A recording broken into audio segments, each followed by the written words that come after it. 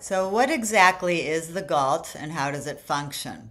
The GALT, or the gut-associated lymphatic tissue, is the mucosal lining that lines the inside passages of our gut. And it's part of a larger organ system called the MALT, mucosal associated lymphatic tissue.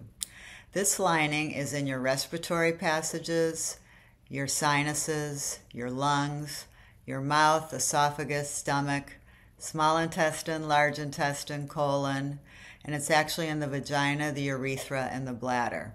So it lines all the inside passages of our body. It makes up about 80% of our immune system. And it's made of very different layers. So the first layer is a layer of epithelial cells. On top of that is a layer of mucosal antibody cells and another layer of antibodies like secretory IgA. Secretory IgA we actually get from being breastfed by our mothers. It takes about a year of breastfeeding to acquire all of the secretory IgA that we need for our life. And so babies that aren't breastfed don't get all of that secretory IgA.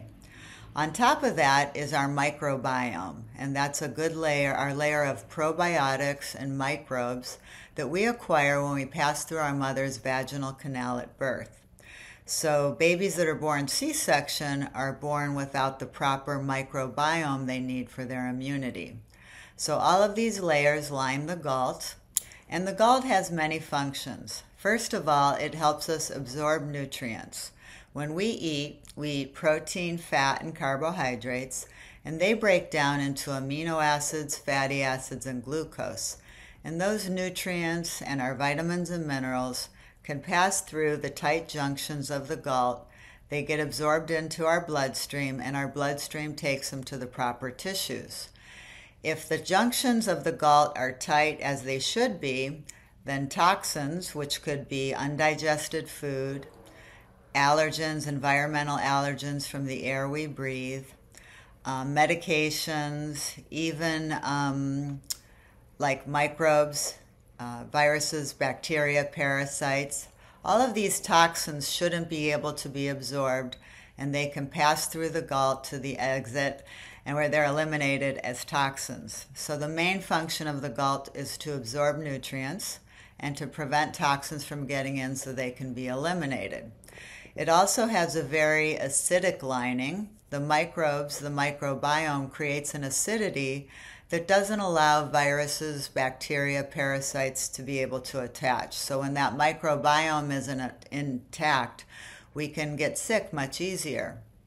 We also know that the GALT has a lot of neurological connection. Many of there's a whole nervous system in the GALT, and we know that a lot of our neurotransmitters like serotonin, dopamine, GABA are actually manufactured in the gut lining.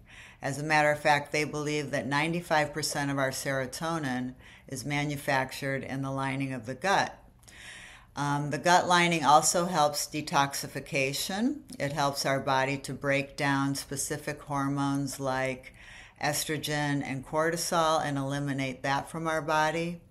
And we also know that the GALT is very important for many, many other things, including our appetite hormones, ghrelin and GLP-1, which helps our appetite, but also helps to balance insulin and our blood sugar. So as you can see, this gut lining is very, very important. It's important that it stay intact because it really is the connection between our gastrointestinal tract, our nervous system, our immune system, and our endocrine system. At one time, all of these organ systems were connected, and embryologically they differentiated into different systems.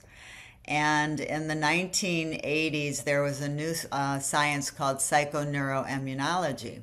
And they basically said, hey, if these systems all start together, maybe that they once they differentiate into different systems, they can continue to communicate with each other. And so that was kind of where the foundation of a science called psychoneuroimmunology started. So all of this is so important because we're going to learn how the gut-associated lymphatic tissue affects so many other systems in our body. In the next video, we're going to talk about what causes leaky gut syndrome. Stay tuned.